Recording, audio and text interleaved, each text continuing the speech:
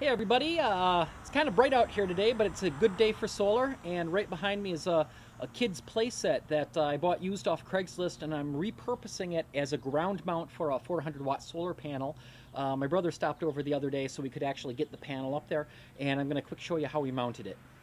So first of all, we had a pair of ladders, and we had to lift this thing up from the ground to up here, and I already had the aluminum pieces bolted to the back of the solar panel. This right here is where one of the main roof supports is, right back underneath there. So ahead of time I had a hole drilled there and a lag bolt handy. So we lifted it up onto the roof. I put this lag bolt through right away to just hold this in place. Then we leveled it, and also before lifting it up here, I had already cut a 2x6 to 4.5 inch width, because that's the distance in the height from this upper roof to the lower roof. So what that does is it gives you some space under the solar panel. So there's lots of room for the air to circulate, keep it cool, and match up this roof height. So that gets screws from behind up through the roof to hold that in place. And let's take a look at the back of the roof now. Okay, so here's the back side of the roof. You can see that the photovoltaic extends beyond the peak. So what I did is I've got a couple of pieces of aluminum that they were cut off from the support pieces used on the back of the panel. And what I did was mounted it down to the roof with a couple of screws here, and then up there drilled a hole, so I've got a cross bolt going through and into that aluminum frame that I bolted onto the photovoltaic panel. Now, unfortunately, you know, there's only roof supports every so many inches here, and that doesn't line up with one. So what I'm going to do is add another roof support underneath the roof. So just for example, on the inside of the clubhouse here, you can see behind me one of those roof supports, but they're rather widely spaced out, and they're not even 2x4s. It's very lightweight construction.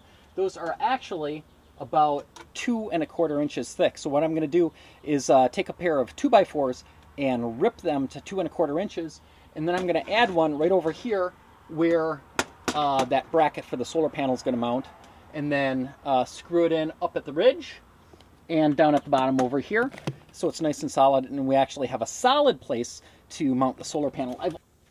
So now I've got my 2x4 that I ripped down to be a 1x3, or 2x3 rather, and I cut both ends on a 45, and then that way we're just going to take this end, put it all the way up into the ridge. The bottom end goes down to the bottom there. Put a couple screws through the top and the bottom, and then I got a nice solid place for that bracket to mount into.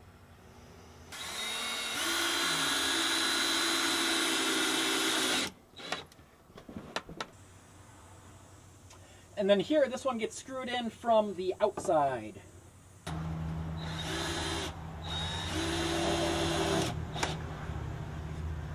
And then back on the roof, I'm just going to run those screws right through again, only this time into a support.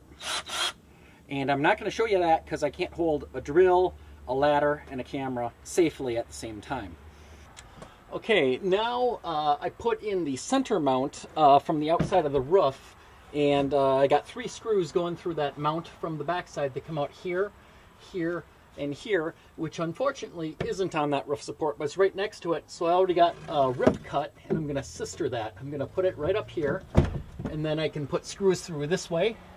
So I'll cut the 45 on both ends, back those screws out, slap that up there, put those screws in, and then run the screws from that outside bracket back down, be nice and solid.